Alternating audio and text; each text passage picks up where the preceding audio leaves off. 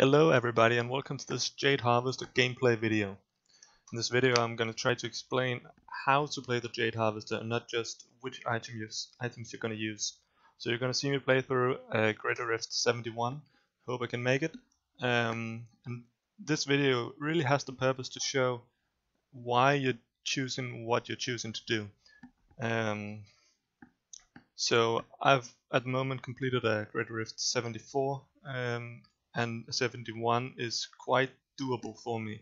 So in this video I've chosen to let go of Spirit Vessel and choose the Fetish Sycophants instead to get the tanks in front of me.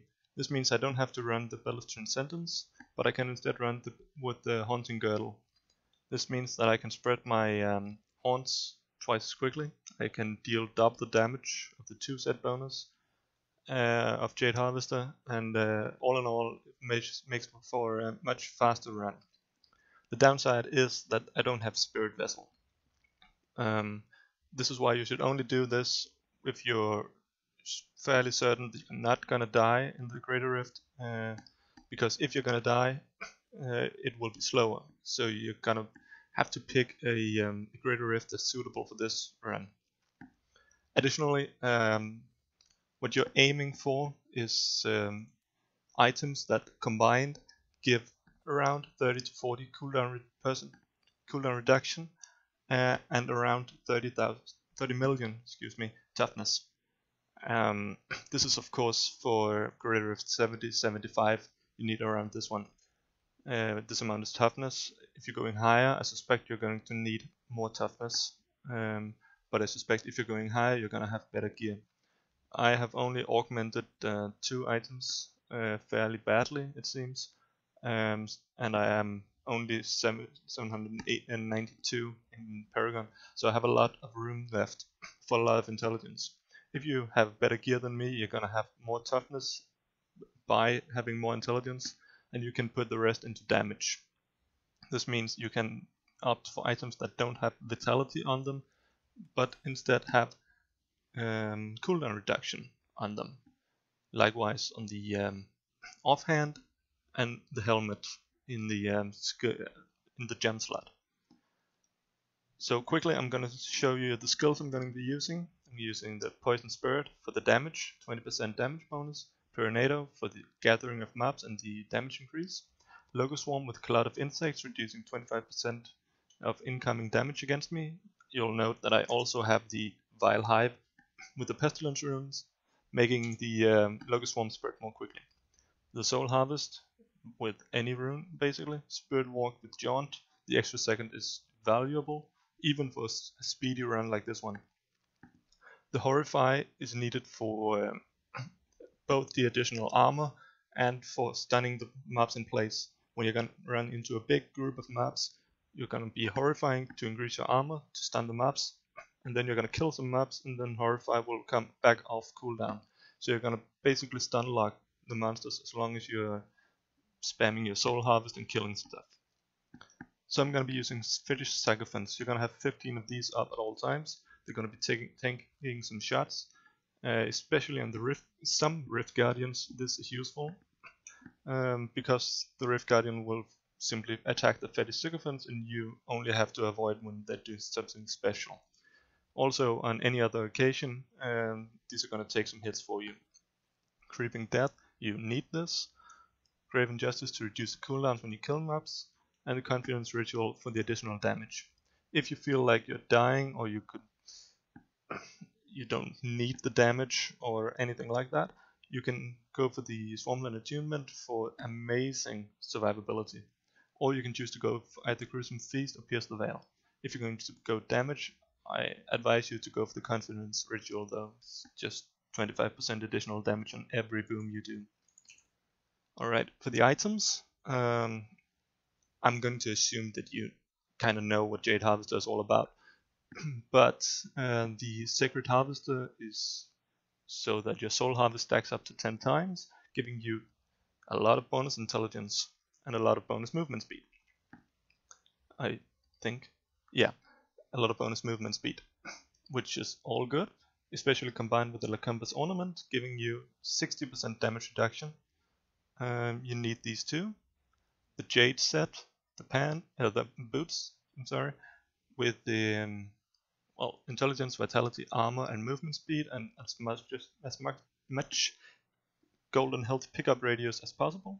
The pants, intelligence, vitality, armor, and 2 sockets.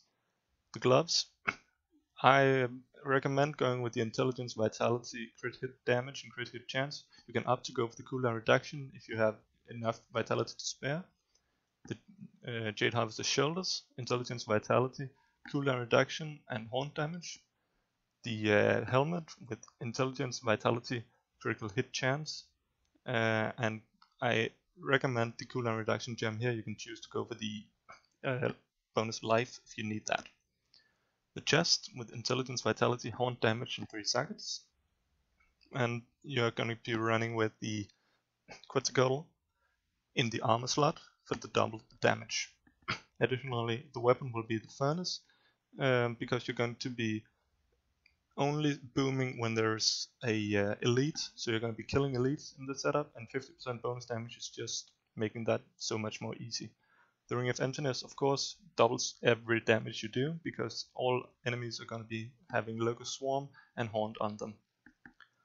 Alright, for the offhand, you can choose to use the Vile Hive, as I have, for the fast spread of the Locust Swarm. This is good for speedruns. Or you can choose to go for the Cat, which makes it easier to run between targets. This is a preference, and for a speedrun it doesn't really matter. The Convention of Elements I find to be the best single ring, and because you're using the Compass Rose and the Traveler's Pledge as a set, you can only have a single ring not combined with anything. You can choose to go for the Unity, but that's a big damage loss, because you're booming on the poison, and you don't really need the Unity for this one. So Haunting Girdles, as I explained, and the Compass Rose and Traveler's Pledge are going to increase damage while standing still and reducing damage while moving. I'm going to show this in action and explain what I'm doing while I'm doing it. The gems are Esoteric Alteration for amazing resistance bonus, Bane of the Trapped for bonus damage, and the Bane of the Stricken for killing bosses and killing Rift Guardians. So we're going to jump right into this, and we're going to empower it because we need some gems. Alright. So at first I'm fairly vulnerable because I haven't got the Soul Harvest stacks. So the first thing I'm going to do is to just get those 10 stacks up while not dying. So I'm waiting for the poison, and then I'm going to boom. Yes. And then I'm gonna Horrify to give me some bonus armor. Gonna run in, gonna see that I skip these. Gonna run. This is... okay, here's an elite. Okay, so we're gonna fear the targets, we're gonna stun them, we're gonna stand still, and we're gonna boom them. It's important to stand still to get this bonus for as much... that wasn't supposed to happen. For as long as possible. And then you're going to boom when the poison's up. It's actually fairly simple. It's difficult to get used to, but actually standing still besides a big boss is the reason we have the Fatal Sacrifice, because he's not hitting us. So, I apologize if the music from the game is too loud. Actually, we're going to switch that down a bit. Hope that's better for you. So more mobs, I'm gonna pull a bit of mobs here, going to get some mana back, and now we're in a position to actually pull a bit more, because at the frost we have a long time before anything damage related comes up. Okay, now we're gonna boom. Standing still to get the stubbing for direction, and just booming like crazy. You'll see that the boss, the elite is almost dead just from standing still, having the 100% bonus damage, and just boom. This is fairly safe. I'm doing it again, standing still, boom. This is fairly safe. I'm not really at risk of dying right now, because, well, you have enough cooldown reduction, and if you just run when you're afraid of taking damage, you'll reduce the damage taken. And you don't really need all this standing still shenanigans when fighting trash maps. Just do whatever you like at those. You'll see, sorry about that, you'll see that the Horrify is actually pretty good, even though you're not going to fear any targets. So at this point I'm just gonna restack. No damage, just restacking. Standing still, standing still, standing still. And booming with the poison. Sometimes you can wait a bit with the poison. If you only need one boom to kill a group, you can wait a bit for a higher bonus. You'll see I can actually wait for the last second of the poison and just boom for even more. This is only really advisable if you know you're not going to take damage, because you must remember that the damage taken is increased every time you stand still. Well, comparatively. You reduce less, basically. Some mana, thank you. And some fear. Standing still. No elites, but, you know, standing still is good anyway. And after a couple of booms, you need to reapply your Locust Swarm. Otherwise, the damage bonus is gonna disappear. Practically the only reason you're gonna be casting Locust Swarm is to get the Ring of Emptiness to proc for 100% bonus damage. And right now I'm just hoping that the trash will follow. Okay, standing still, standing still, standing still, standing still, boom, boom. And this is the reason why I hate shielding. This one didn't take any damage from those two booms. Well, he's going to be dead anyway. Oh, power pylon, sweet. Boom, boom.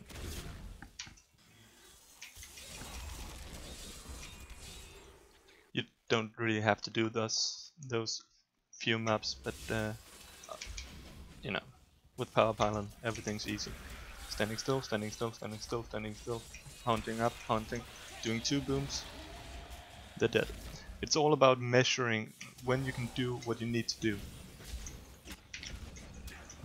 This is what I see when a lot of, well, lower Greater Rift Jade players on YouTube, is that they don't really move the way they need to.